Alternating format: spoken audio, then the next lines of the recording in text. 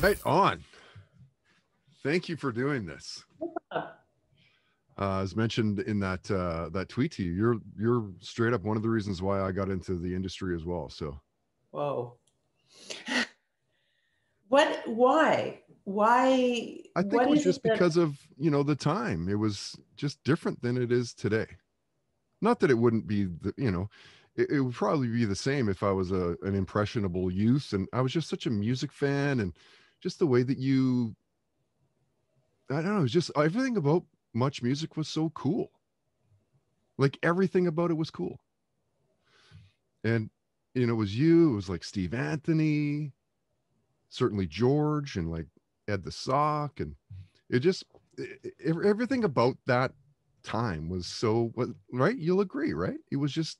Well, it's different. I have a different perspective, not to say it wasn't cool, but I was in it. It's very different when you're sort of living backstage.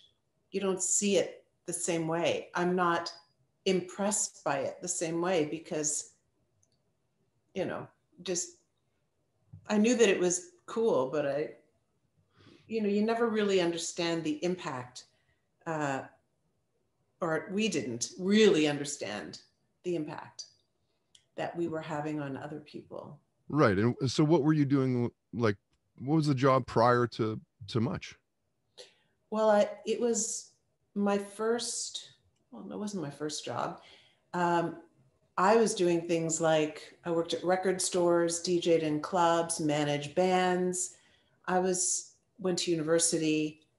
I was deeply immersed in the music industry from the time I was 17. I worked at a radio station when I was 17. Like I was in. So that's the path. That's the path. And then I had a path. Yeah, for sure. So how did you get the gig? Like, what was it?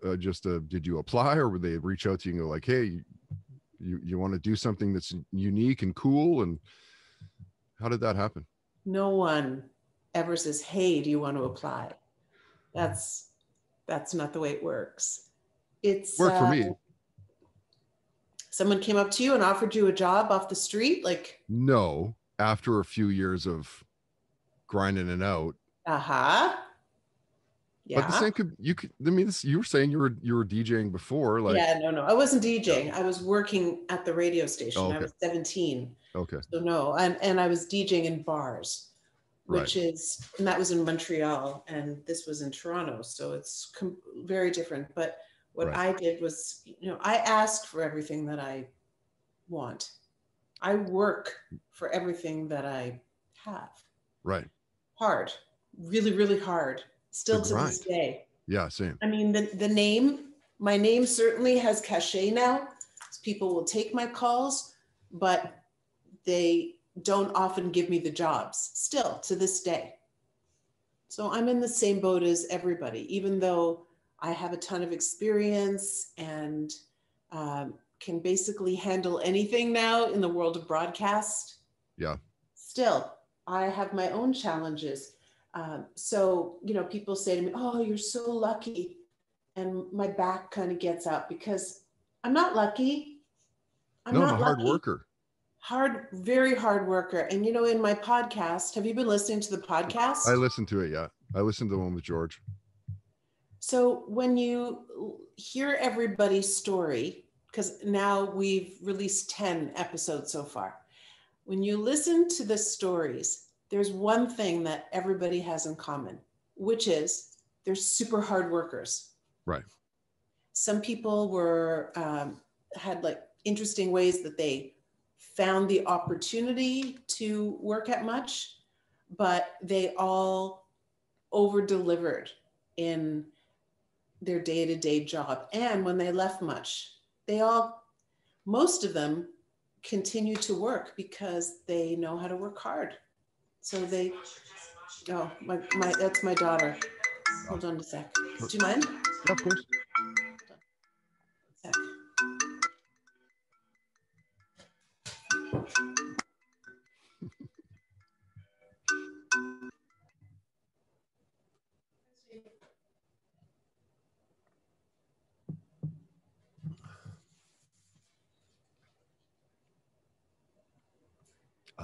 intermission. I'm on the phone with someone else right now, so I can't. But Daddy can maybe call and ask them how to find the password. But our TV, you go to Bell 5, and then it's one of the, is Daddy not there?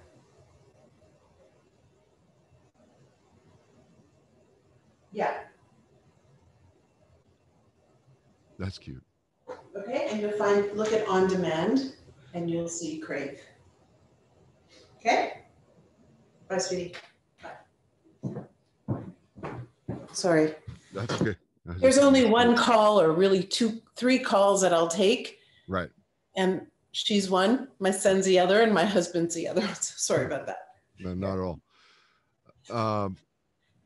What was the music like in your house then, as a kid growing up? What are your parents playing? Oh, I had a sort of unusual childhood for 2 reasons. My parents were kind of hippies, in a way, conservative, but kind of hippie-ish. And when I was about 6 years old, they bought a summer camp in the middle of nowhere, which is still running. So the road into camp was 5 miles. So if you can just, it's still in the middle of nowhere. And okay. They bought it 50 years ago. Right. So my sister and I, every weekend, almost the whole year round, we would drive to the summer camp, which was usually empty. Only in the summer were there kids, right? Right. So we would drive from Montreal to this camp. So it was a 4-hour drive there and back. So we relied a lot on 8-track players. Yes. So I think back in that time, we listened to Crosby, Stills, Nash and Young, B.J. Thomas, Joan Baez, Woodstock, Barbra Streisand. Trying to think what other. There weren't that many. Like they only had a few 8-tracks. They're expensive, right? So, right. And that's kind of what we listened to in the car. Yeah. But my uncle, my mother's brother, was a music freak. So driving up to camp was one thing, but while we were at camp where my uncle kind of lived, he always had sort of a bevy of teenagers with him. And so there was always music of the time. So I was into like the Stones and the Beatles and even Elvis Presley. They used to play that a lot at camp, and the Who and Led Zeppelin. And, so I was hanging out with kids that were older than me, and my uncle was obsessed with music. So I remember when I was 5, I was listening to the Monkees with him, like Stepping Stone and stuff. Like I've always been around it. Yeah, same. So music has always been a big part of my life. And I'm not musically inclined. So all I wanted to do was be around the people who can make the music. Right. And what was the first concert that you went to? It was David Cassidy from the Partridge Family. And my dad took me.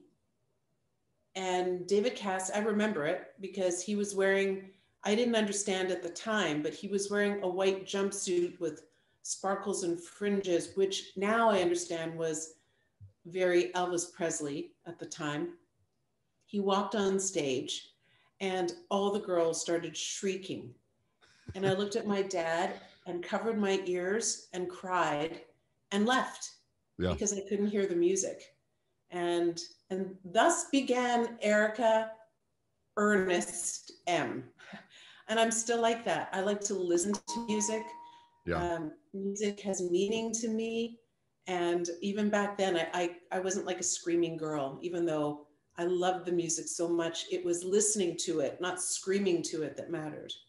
Yeah. I mean, I think that's the lost art of, grabbing the LP and sitting down and reading the liner notes and reading the lyrics and like, oh, cool. It got produced in Van Nuys, California, whatever it was, or this guy's guesting on as the guitarist on that specific song. Isn't that guy from that band? And I think that's what's kind of lost in music in the last Well, I think, you know, just in general, depth has sort of dissipated to some degree because we live in a squirrel economy where, you know, everything is short little bursts. My kids are growing up with Snapchat and TikTok, which are all like 30-second little bits of information thrown at them. So they're getting a lot of information, but it doesn't require attention span, nor does it allow them to go deeper. Right. It doesn't require too much effort either. No, agreed. Yeah. Eric, I want to get to some of these questions because you might imagine when I said that you were going to be a guest, there was just an influx of fan questions. So Michael wants to know, he goes, I got a dumb question. Why did Much Music and MTV stop playing music videos?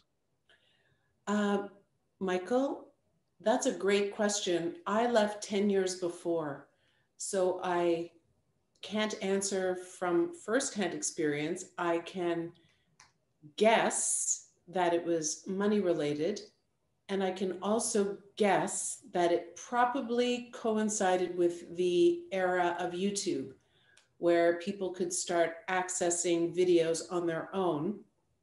But what people didn't understand as they headed off to YouTube and left Much Music behind, that they would soon drown in a sea of uncurated music, and that they would lose the sort of insights, leadership of the people who were on Much Music or hosts who were knowledgeable about music and would sort of curate or sift through the music and share their favorites and give insights and go a little deeper. You don't get that with YouTube by watching them. You do get to own the experience yourself, which is great. And you don't have to rely on waiting for Much Music to play this stuff. But that was part of it, wasn't it? It was the anticipation. Totally was. It was the, they're playing it and you run it because you didn't have a lot of chance. I guess that's sort of the scarcity concept, right? Yeah. And that disappeared because suddenly you could have anything you wanted, but you didn't have us. Exactly. And you also didn't have the chance to PVR things, and just a different time. Again, back to how we started the conversation. I don't know, PVR thing was kind of an annoying part of it, that you know, you had to record things, and I never did because I was doing it. And now I love seeing stuff show up on YouTube that features me, some old interviews, because I don't have any footage. I never kept anything. So it's really fun to, you know, so if anybody is listening and finds some interesting old stuff on YouTube, show it to me. Tag you. I like to show my kids too. Yeah, that's cool. Yeah, your mom's cool. I think that you may have a mutual friend, Neil Morrison, who was Brother Bill on Edge 102 in Toronto. Okay. So he goes, you may want to ask what it was like being put on air with little advice or direction. Moses would literally put people in front of the camera and say, go. Is that true? Well, it was a blessing and a curse, and he's absolutely right. Wow. In some ways. When I went on the air, I wasn't a trained broadcaster. I didn't go to broadcasting school, but I had been working in the music business at that point for about 5 years, which was a lot considering I was 23.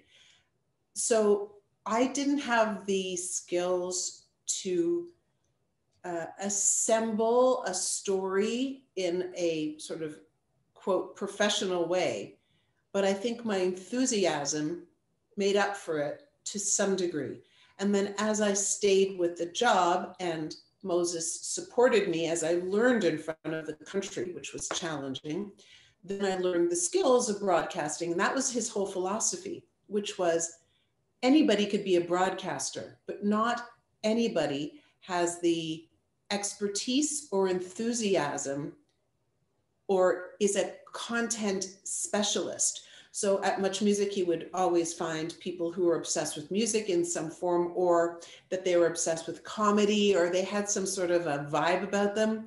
And then on the sister station, City TV, he always hired people, or he tended to hire people who had less broadcast experience, but were lawyers or prosecutors or environmentalists. And then they all learned on the job. Interesting. So somebody that had a story to tell and yeah. Yeah, that's, I mean, how cool is that? That's groundbreaking on its own. Yeah. Well, you see, Moses was and is brilliant because he looks at broadcasting very differently, I think. And and I'm speaking for him, and I don't know if this is absolutely true, but my interpretation is that he thinks of the audience, first of all, with respect, and he wants his shows are of the people. They're not at the people, it's of the people. So he wants his hosts to look like regular people and to act like regular people, not like stars, but like awesome regular people, people who become role models or thought leaders, but they are real. You can relate to them, you can believe them, you can trust them. And the stories often include people on the street because, you know, we're more interesting than anything fabricated, right? Fact is always more interesting than fiction. Truth is always crazier.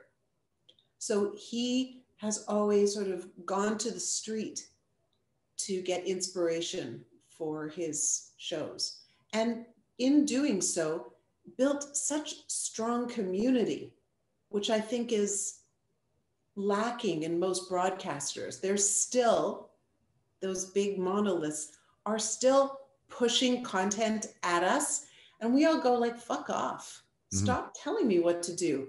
And that's why we keep on gravitating to social media where we have a voice. And right. At City TV, we had a voice, which is why we loved it. Interesting. And how much do you think that podcasting plays into the way that people are starting to, I don't know, just change their style of consumption?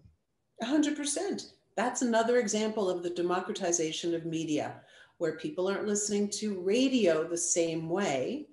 Those hours that you're spending listening to podcasts, you're not turning on your radio because the radio talks at you, and podcasters are intimate, they're thought-provoking, and they're not often polished. And that's what people want, is they want authentic, they want real. Yeah, I mean, I did 20 years of terrestrial radio. I did 15 years at CFOX here in Vancouver. And then when I got let go, so many of my friends were like, dude, like you need to just stay in Vancouver, start a podcast, talk to all the businesses you've, emceed things for, or hosted events, or you just know a general manager or whatever, and see if they'll sponsor you. And so can you make a living?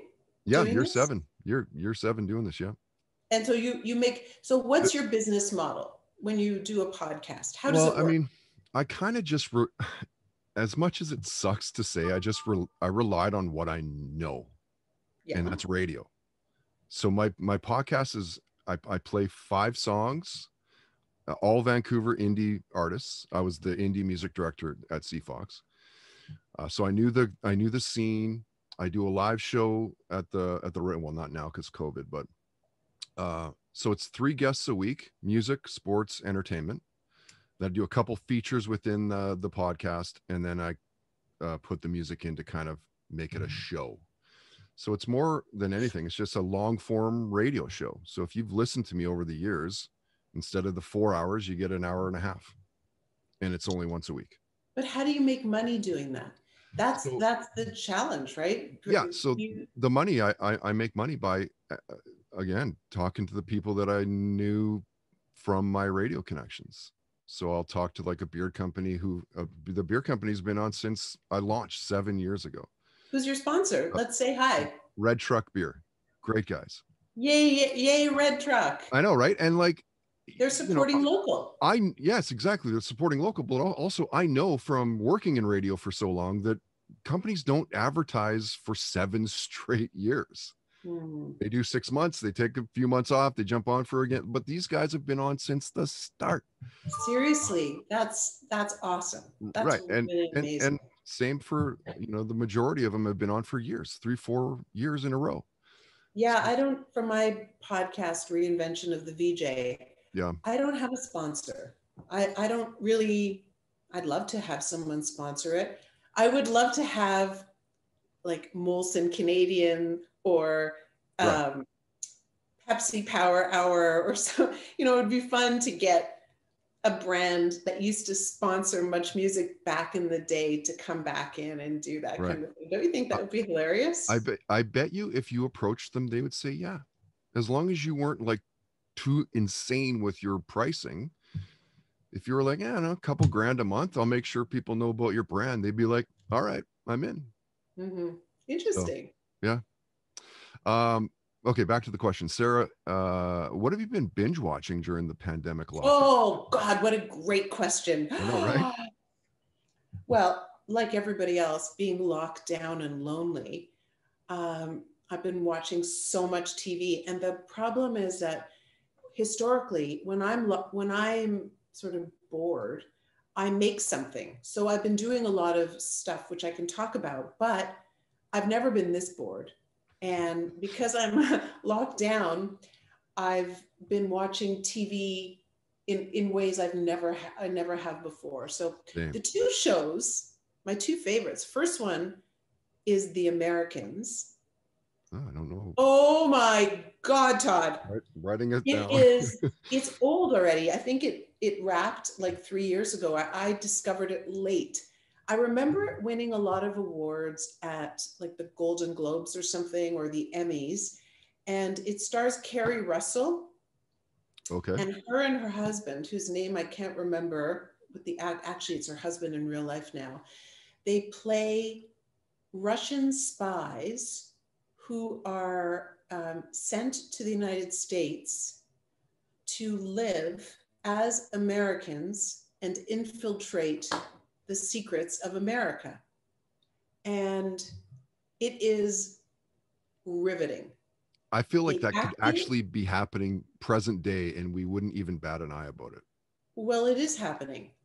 This show is loosely based on a few books that have come out. It absolutely happens. Which is what's so crazy, because this is one of those, truth is way stranger than fiction. This is, it's a little extreme, apparently. Like the books that have been written, there isn't as much violence and, craziness, but people do it.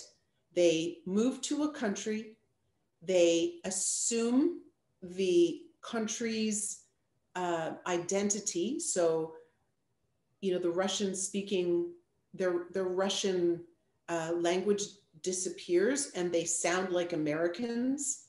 Obviously they are Americans, but and they have children. These are two spies who didn't know each other. They were told to have children and raise them in America and become inconspicuous.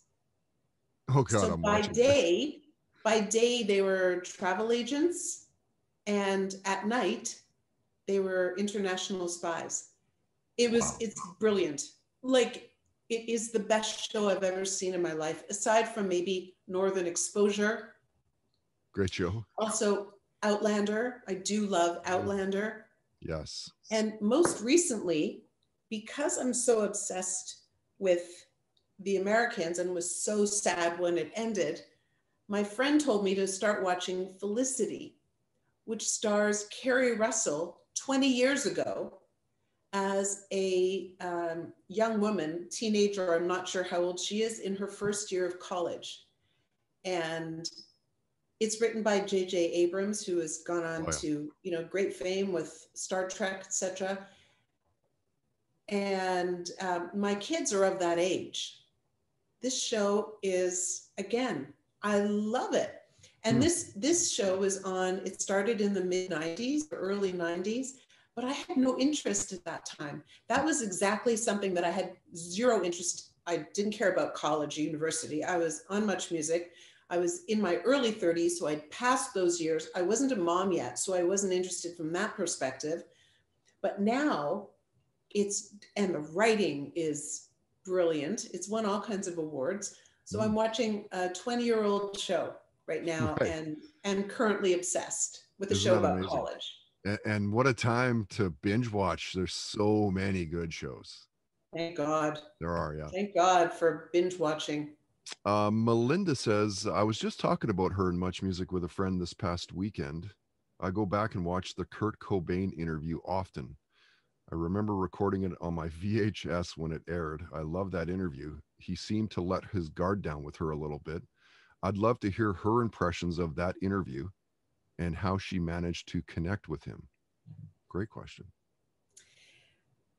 I had no idea at the time that would be the interview that has kind of defined my career. And what's interesting is that it didn't define my career at the time.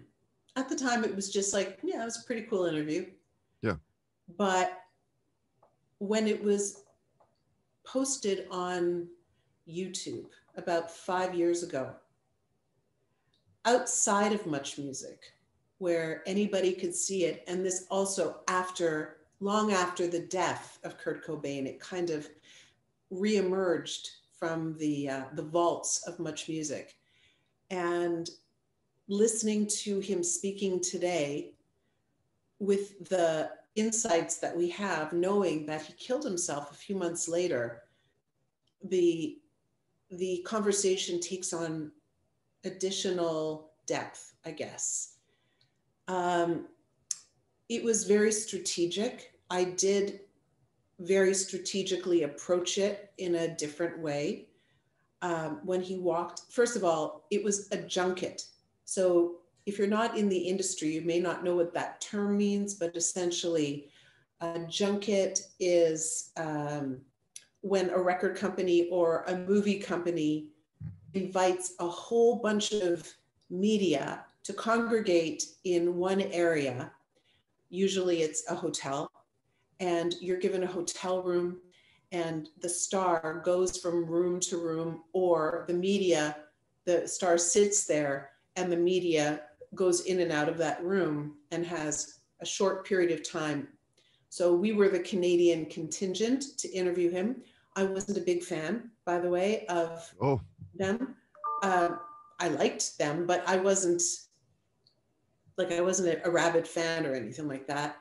And I was very worried because I had heard that he's very anti-media, because he's sort of anti-authority, right? Like he's an underground dude, and we come in, hi, how are you? Hey, Kurt, was wondering, tell me about the first cut on the album, bullshit. So my strategy was different. When he walked in, I said to him, hey, I'm Erica. Do you want to do the interview in the bed or on the back balcony? And he was like, what? And I remember his face looking kind of uncomfortable because I was asking him to jump into bed with him with a camera. And he said, oh, I'll do it on the back. And I was hoping that he would do it on the back anyway. But so we did it on the balcony, so that scene now, when you've seen it, you see Seattle behind us. And I wanted to talk to him like a human being. And I figure if you talk to someone like a human being, they'll drop their guard and talk to you like a human being. So if you listen to my language, it's very colloquial. I'm kind of goofy, very not lowbrow, but very understated and not professional on purpose. And my strategy worked. I disarmed him and we had a real conversation.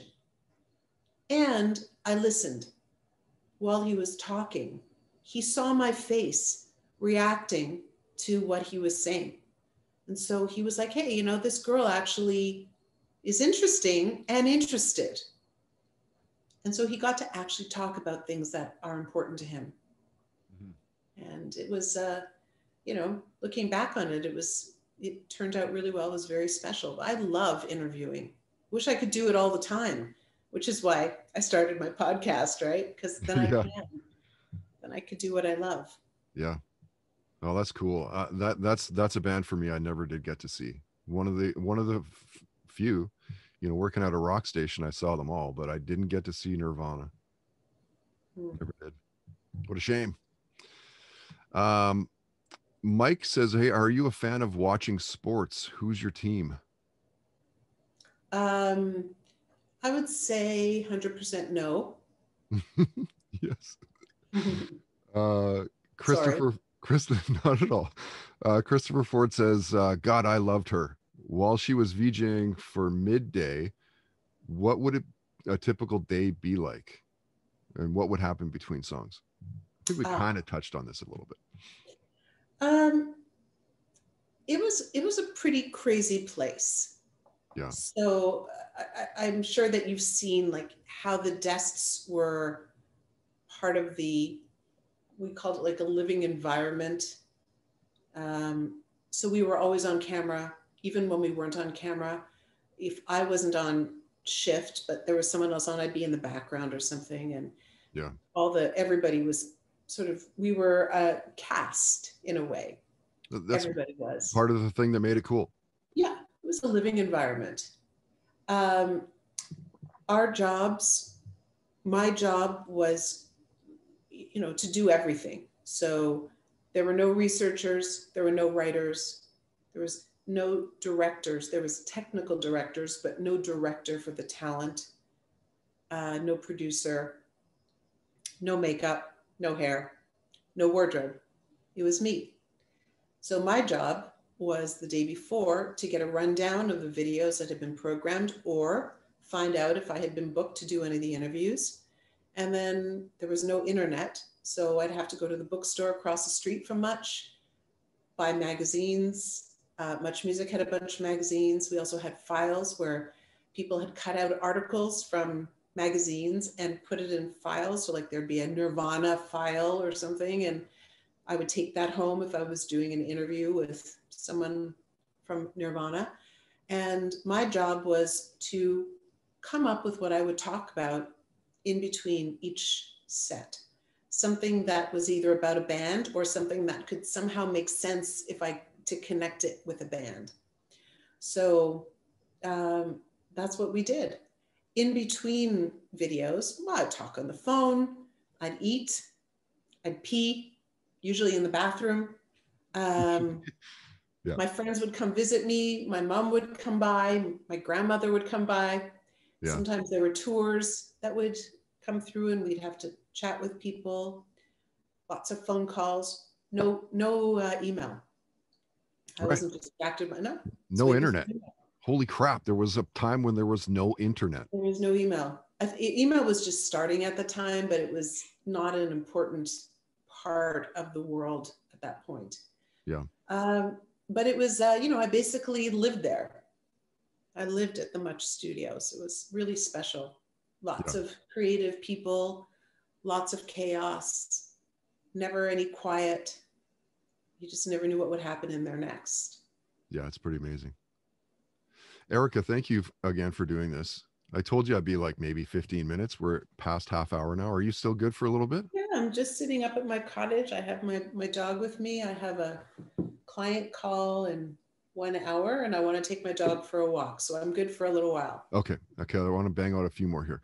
Yeah. Chris asks, he goes, oh, nice. Ask her about her sister's book, which is coming out in May. Ooh. She's also a contributor to the Awesome Music Project. Oh, yeah. That's right behind me. I don't know if you could see, there's a table there and the Awesome Music Project book is right behind me. Cool. So I contributed a story about how music impacted my life. And I think there were 200 other people or 100 other people who did the same. It's a beautiful coffee book and the money raised goes towards education on how music can help depression and mood. So it's literally paying for research on music and mood. So it's a great book. The first part was about my sister's book. Yeah, what's going on there? She has a new book. I don't know who this dude is, but this person is Cool. She's launching a book called Swagger in 3 months, I think. But when is your podcast airing? This is the first one in February 2nd. So we're 2 weeks out. Oh, too bad, because on this Thursday, so in a couple of days, I'm doing a Facebook Live with my sister on the ymc.ca Facebook page, which is the website that I run. The Yummy Mummy Club, yeah. Yeah. So I'm going to be interviewing her about how to be an unapologetic, badass mom. Oh, cool. During this crazy time of COVID where we're all struggling. So her book really is about how to unleash your real authentic self and really excel both professionally and as a person. She's been a trainer, and she's a creativity expert, and she's very bright, probably smarter than me, but I rarely admit that. Yeah. And her book will be life-changing for people who read it. Oh, that's great. His name is Chris Brandt, by the way. Well, Chris, you're cool. Thank you. My sister thanks you more. I think he helps out with Music Heals. Do you know Music Heals? I help those guys out every year as well. No, I don't. It's kind of the same concept, I guess, where they'll go to like old folks' homes where people have dementia and all that, and kind of just connect with them and you know, people that can't remember their kids' names will somehow remember the entire lyrics to an Elvis song. Yeah, I saw an incredible video, I think it was on Facebook, where an ex-Russian ballerina who has Alzheimer's, who's basically, or dementia, who's basically comatose. One of the care workers played the Nutcracker, and you watch her lift her head, lift her whole body from a seating position. She's in a wheelchair and dances the entire Nutcracker with her arms and her body because she can't walk. It's incredible. And as soon as the song ends, she drops back into a comatose state. It's really uncanny. Isn't that incredible? Yeah. Steve, do you believe aliens have visited Earth? I really don't give a shit about that question. And in fact, I know that you're having fun. But I'm really earnest. And what it makes me think a little bit about is this proliferation of conspiracy theories and false information where everybody is an expert and people have no idea what the hell they're talking about. And so they say things and then people believe them.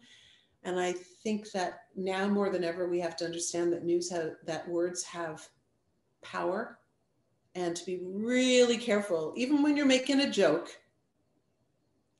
because I'm learning more and more how gullible people are. How they're looking for something strange to hold on to.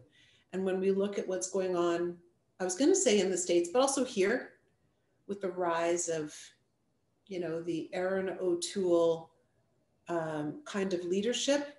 And I'm getting a little political here, but I think that there should be different political parties. And I think that having a conservative party and a liberal party is fantastic. They keep each other in line. But what's happening is these people are making up lies and sparking this nagging doubt about the trustworthiness about our current government. They're trying to sow seeds of doubt that our government is like trying to do something behind our back, which is completely wrong. And you're harming yourself. And that guy, Aaron O'Toole, will say these things because he wants to be elected. It's all because he wants to be the guy in power. He's not saying things like, as the leader of this party, I will do this. He's saying, as the leader of a party, they're doing this wrong. As opposed to saying, I love this country.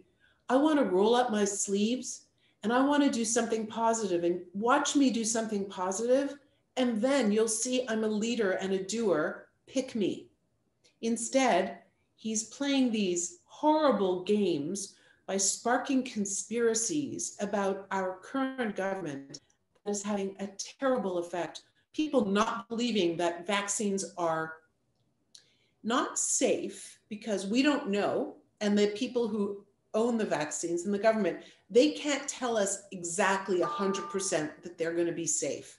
There is risk involved, as there always has been with vaccines. They're not saying that there isn't, but it's calculated risk. The positiveness or the potential upside of, you know, getting a vaccine versus not, far outweighs it. It far outweighs it, right? Yeah. And the people who are on the other side are trying to poke holes in the concept of the vaccine for their own good. Right. It's crazy. It is crazy. They're playing with our health. Yeah. So, and somehow the people that are wearing masks and social distancing and actually helping each other, they're the sheeple. Like, really? Fuck off. Right. Right. And so for the person who asked that, you know, very innocent, silly question about aliens, please don't be offended by my rant. It's just really top of mind. And I think more people need to say it out loud and kind of, you know, it's the emperor's new clothes, you know, like, I think that these politicians like an Aaron O'Toole, and again, this isn't political. I would vote for someone in a conservative party who have fiscal differences than the liberals. I don't have a problem with that. But these people who are doing really terrible things to our ability to trust elected officials, it's very damaging. Mm-hmm. But you didn't think you'd get that kind of an answer, did you? No, I didn't. I didn't actually, no. Billy says, cool, loved her on Much. She did some stuff for us last year on Jack when we flipped to Jill for International Women's Day. Oh yeah, for Women's Day, right. She couldn't have been more amazing to work with. No question, just a comment. Same for Jay. Jay goes, oh, cool, I've always wanted to be a VJ. I remember her looking into the camera and telling people to live up to their dreams. It really hit home. That's cool. Yeah, that is cool. And in fact, I still do that. And I think it's, again, I feel that there is a responsibility that I and you have, Todd, because you got a mic. Yep. And you have an audience who listen to you and trust you, to be a force of good and to encourage people to make great choices. And like, I'll never be a politician because my life will get threatened. People will call me horrible names, especially as a woman. So I could never enter that kind of a space. So I just, you know, spout off when people put a mic in front of me, like you're doing unknowingly. You're thinking I'm just going to talk about rock and roll, but no. I'm going to use my voice and remind people that they can be anyone they want to be, and that every choice is a reflection on who you are and how your behavior directly affects your neighbors. Yeah. And I think people are forgetting that for some reason. I don't know why. I end every single podcast I have from the first episode with don't be an asshole, live hard, play hard, and most of all, believe in yourself. Mm-hmm. Simple advice. Mm-hmm. And be kind.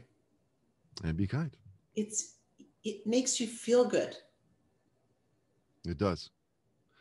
I'm going to wrap it up here with two quick questions. Star Wars or Star Trek? Oh, Star Trek. Patrick Stewart. Oh yeah. 100%. And how good is that new one with Patrick Stewart going to be? Is that out yet? It's not out yet, right? So I saw there's a series, but I only saw a couple of episodes, And then I started watching The Americans. So Oh, I, it won. yeah. And I think it's always the hardest question for me when people talk about like career highlights. Mm-hmm. For me, there were so many amazing things that happened. The same parallel for you, but can you nail it down to one thing? I think I'm always most proud of what I'm doing most recently, especially when I make it happen. So my podcast, the reinvention of the VJ, I don't know if people even know about it, Well, they but will I'm now. pardon me? I said they will now. I'm going to pound the shit out of this interview Okay, when it please gets do. online. It's I came up with the idea. I reached out to all these people to convince them to trust me to do a 1 hour, conversation with them. And then I have to get it, produced, and then I have to, rely on everybody to share it.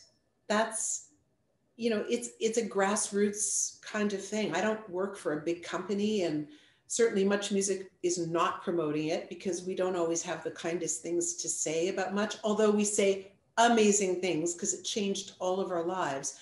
There's a few jabs at, the evolution of Much, etc. Mm-hmm. But for me, that podcast not only has been very creatively fulfilling during lockdown and has given me something to work on, but it's reconnected me with people that I was very close with about 30 years ago. We all went our separate ways. And it also is healing a few wounds because it was in many ways kind of traumatic to grow up in front of a country in my formative years. From the time I was 21 to 35, every day I was in front of the country with no script and live TV. And shit happened during, like, on camera and also behind the scenes that were challenging and stressful. And now I get to talk about all of those things with all my peers and to tell those stories. And it's, for me, I'm guessing that for people listening, it's, entertaining, etc. But for me, it gets really emotional because these are people who I have been really close with. And we're talking about stuff that happened to us when we were quite young. And yesterday I spoke to, I don't know if you know who Mike Campbell is. Oh yeah. He like the Mike and Mike? Exactly. Cross Canada Mike and Mike? Yeah. So we talked about, we were on Zoom for 3 hours. Wow. I think the show will only be about 2 hours long, but he and I go back since way before Much. I'm not telling anybody how, but there's a crazy story about how we knew each other and therefore how I actually got him his first job at Much. Nobody knows that story. So those are the kinds of things that that we talk about. And it's the kind of thing, when someone said to me, if, like, people always say, Erica, you should do a podcast. You should do, like, for 3 years, do a podcast. I was like, yeah, the fuck can I talk about that no one else can talk about? Like, I don't want to talk about motherhood, even though my website is about, like, for 15 years, I've been the voice of moms in Canada, but I didn't want to do a podcast about motherhood. And I also didn't want to do a thing about Much Music because it's old news. But I thought, you know what? I would love to talk about Much Music, but also talk about reinvention and how each of us had our heyday at Much, but then we've all had careers or haven't. Some people haven't had a great life after Much. And so it's that concept of reinvention and how you can make something happen when times are tough is actually the subplot of the podcast. And so only I can do that because reinvention is something that I've managed to do many times. And no one else has had that kind of a career who left Much and who likes to do interviews the way I do. So it's a really special piece. And I hope to keep it going for quite a while. Yeah, I think that I'm pushing you to talk to the people that you know that own businesses, that run businesses, and get them to sponsor you. Make some dough out of it. If you're going to take a little bit of time to create such a cool and a unique content, make it worth your time. Yeah, it's not, money isn't my first objective with this, but it certainly would be helpful to pay for the production and, and to get it in front of more people. So you never know. But really the most helpful thing is by you sharing it and people who are listening to listen, to share, to review it on like Apple Podcasts and stuff. It's great, really helpful. And to subscribe. Yep. That's the tricky part.